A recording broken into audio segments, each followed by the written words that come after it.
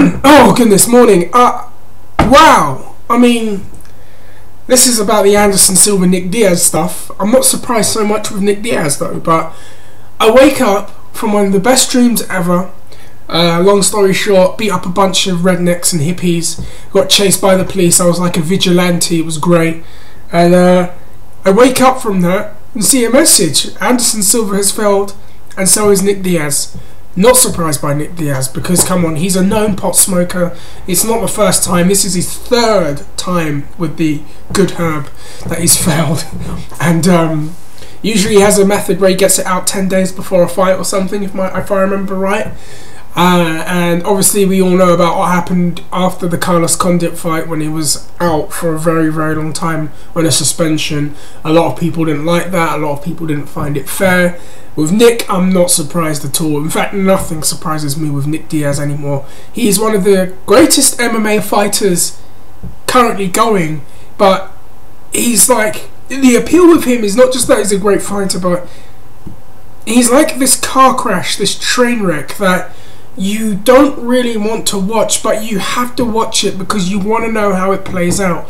That is what I find Nick Diaz to be with me, unfortunately. Then you go into the second part of this story, and this is Anderson Silva. I am shocked by this news, absolutely shocked by this news, that Anderson Silva has failed for 2 substances, I believe, in his system. Now, apparently they tested him in like the beginning of January, or like 9th of January or something. He was tested, and there was 2 substances in his system. I saw some of the things on Twitter and people went absolutely crazy. Michael Bisping, God bless him, I knew he would comment on it, and I'm not surprised. If you haven't seen his Twitter, check it out. I'm not surprised. Well, I am surprised by Anderson Silva, because this is a person that has got an image of being a pure martial artist, a pure MMA fighter, a guy that, to be honest, outside of the clowning around and the sometimes not engaging in fights, he's got a very good image.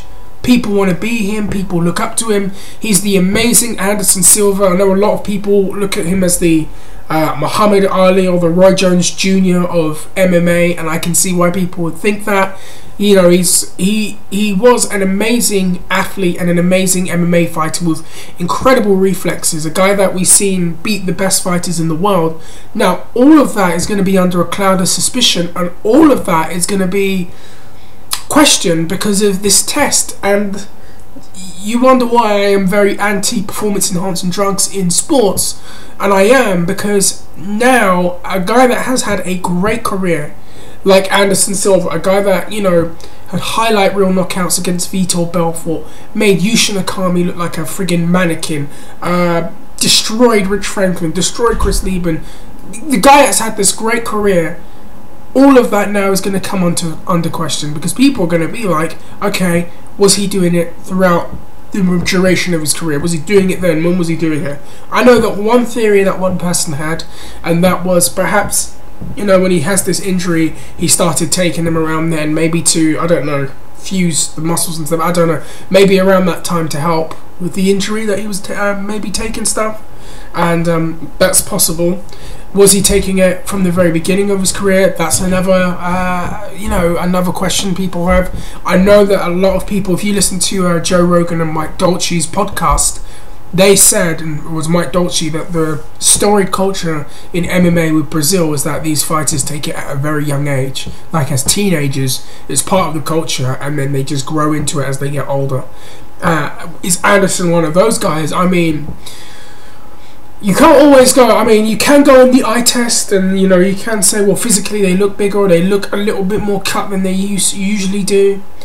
Okay, that's suspicious, but there are lots of performance enhancing type drugs that are out there that aren't necessarily made to make you get big and get, you know, shredded or things. There's lots of various types, and I can't remember the 2 types he took off the top of my head, so please forgive me. But Anderson taking this stuff really, really hurts. It hurts this story because here you have a man that we saw, you know, lose in dramatic fashion to Chris Weidman. Then he had the rematch and he, you know, mashed up his leg. People think he's going to be gone for forever. People think he's going to retire. People think he's not going to be back for a very long time. You see him being carried out on a stretcher crying. It was a very sad image to see. Now he gets signed to this super fight with Nick Diaz. He comes back. Granted, he didn't look like the Anderson Silva of old, in my opinion. He looked a bit off, but he's still won the fight. It's this great story that is now tarnished by the simple fact that one man, well, both men, one's failed for smoking the good herb and the other one has failed for performance-enhancing drugs. He pissed hot, and man, it's an absolute shame, absolute disappointment, and I'm sure there's going to be more in this story. I know that one person tweeted a picture of John Jones and Anderson Silva hugging and then put Alanis Morissette. Isn't it ironic?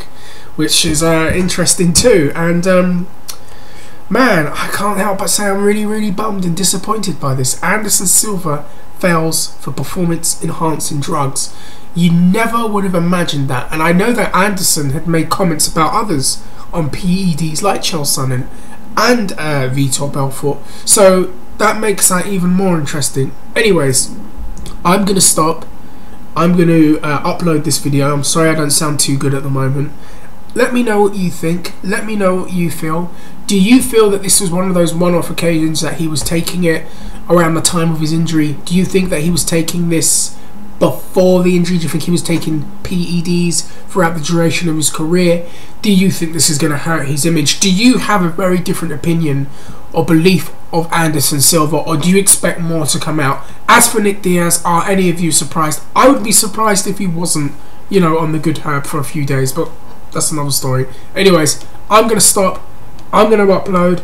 If you haven't met me before, I do videos on MMA, pro wrestling, other stuff, whatever you want, I'll do it.